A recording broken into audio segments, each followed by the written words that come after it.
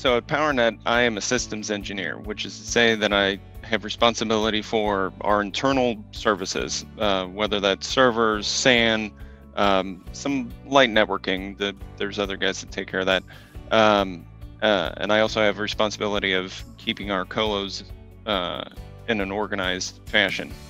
I also do interact directly with customers from time to time, but for the most part, I support our employees so that they can support our customers better.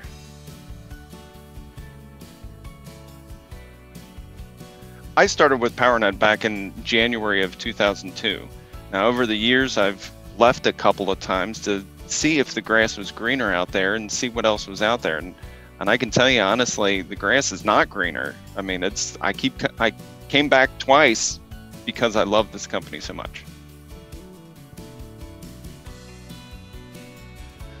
Powernet's culture is one where, you know, we're very customer focused and family oriented.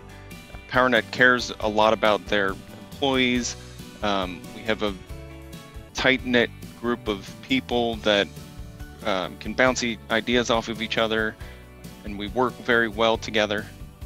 And every day coming into work, you have something new to do, and something new you might learn, or a project that takes you out of your comfort zone, but in a good, fun way. Every day is fun to come into work. So when I'm not at work, I love spending time with my family, my wife and my little girls.